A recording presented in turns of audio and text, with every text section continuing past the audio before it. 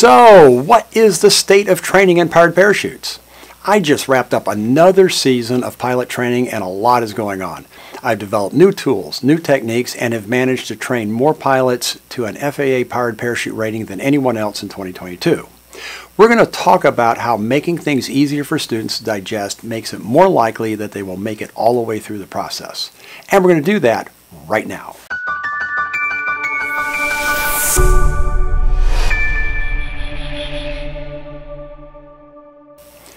Hi everyone. I know that it's been a while since I produced a video. It has been a wonderfully busy time and just difficult to get organized enough to produce something for you. However, there's a lot to talk about and video creation is an itch I find myself needing to scratch, so here we are. Truth is, I've been busy trying to make life less busy. Engineers are like that. They'll invest incredible amounts of time to streamline a process that repeatedly takes time, but not nearly as much time as creating the fix seems to take. The theory is that the fix will pay huge future dividends once it's in place. So what I've been working on over the past couple of years is flight training. And as I've been training pilots, I've been working on processes that make things easier for students. This has been my philosophy for a long time.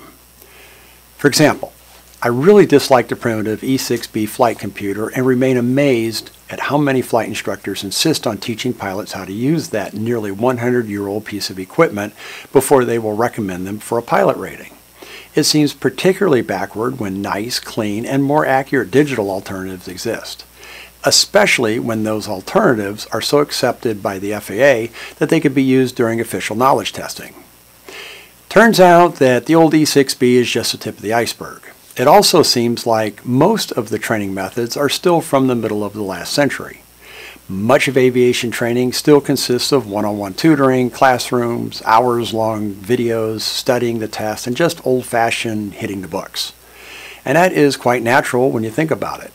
Most instructors teach how they were taught.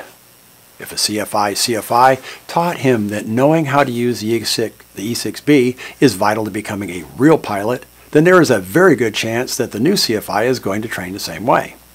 Some instructors will go so far as to change details of their training, but not the big strokes.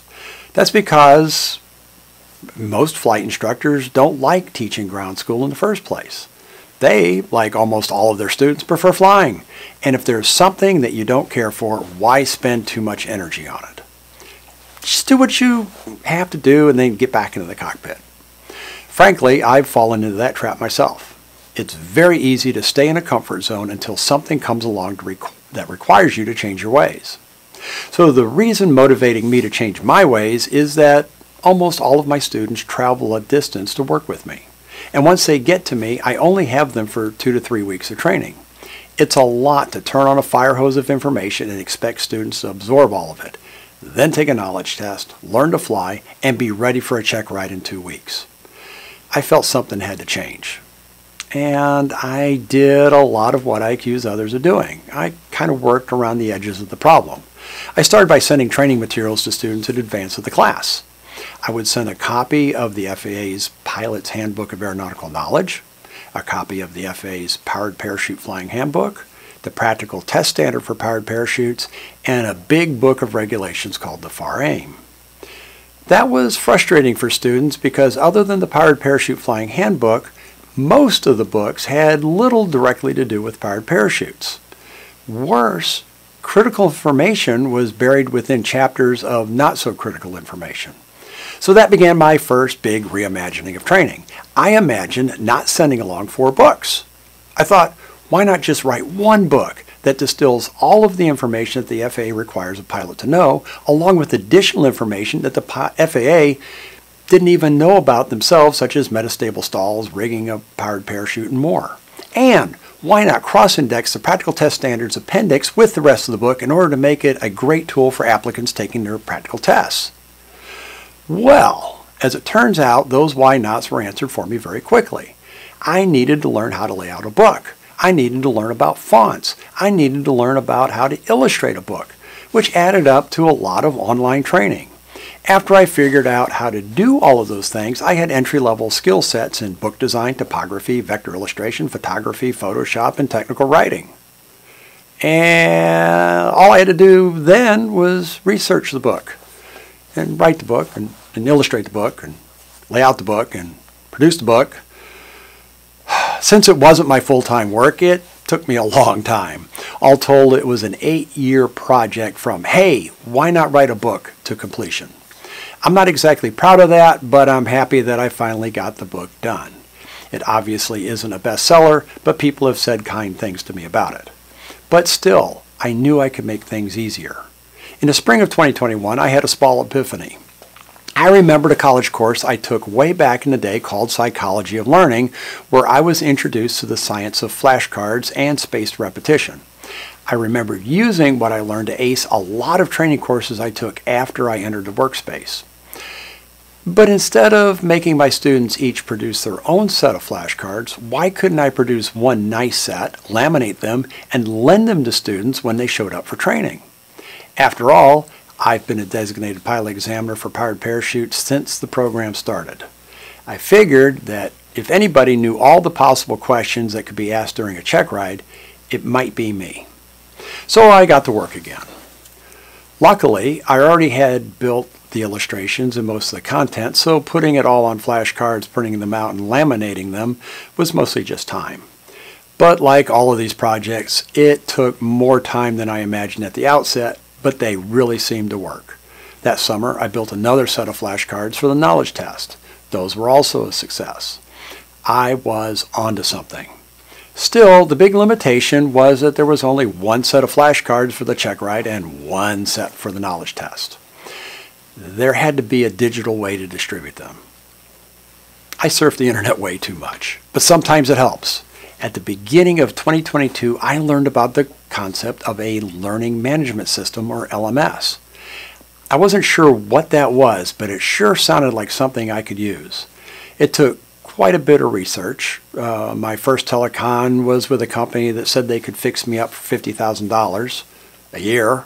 Obviously, that wasn't the solution. That was more of a university and corporate solution. And other companies were similarly priced. And oddly, most of them did the same thing, namely offering a platform to host video classes. Now that is something that I believe is important, but not critical. More important was looking for an efficient, effective, and pleasant way for students to study and prepare for both the knowledge test and practical test. Eventually, I settled on the Brainscape platform, and I've been very happy with it. More important, the students who have used it have been happy with it. But of course, picking the platform is just the beginning of the project. I then had to recreate 1,264 flashcards to cover all of the information needed to prepare for both the knowledge test and the practical test. The Brainscape platform is very versatile, certainly a lot more versatile than a stack of index cards. In order to take advantage of that versatility, I had to up my game again. So these aren't your normal flashcards. They aren't just simple text. They are illustrated since they are teaching tools. There are probably about 600 different color illustrations, either adopted or created specifically for the flashcards. The payoff for students is huge. I have already gotten a lot of very positive feedback on the flashcards. The feedback has come in the form of high knowledge test scores, happy students, and a happy designated examiner. The payoff for me is huge too. Using the flashcards means I don't have to do formal ground schools for students when I work with them. It turns out that most of the people I work with prefer to self-study anyway. And given the opportunity, many prefer to get the knowledge stuff done before they show up to fly. There's more work to do, of course. For example, I want to create a video course to supplement the flashcards. I'm producing this video in December, this one you're looking at, so time is opening up again, and a custom video course is what I'm beginning to work on. My advice to other flight instructors is to create good tools for your students. Brainscape is a great platform, but another platform may suit your teaching style better. In fact, my first flashcards last year weren't on a platform. As I mentioned, the beta version of the flashcards were printed out and laminated. There are obvious limitations to that setup, but it proved the concept for me. The important thing is to never stop growing and to provide your students with the best tools you can to help them succeed. Anyway, If you're interested in powered parachute flight instruction in either the Midwest or in Florida, please visit the link to easyflight.com in the description. Flight instruction is the very best way to get introduced to piloting, and I'm working constantly to make it easier and better for you. And if you got some value from this video, please remember to grace me with your upvote. Thanks so much for watching, and blue skies.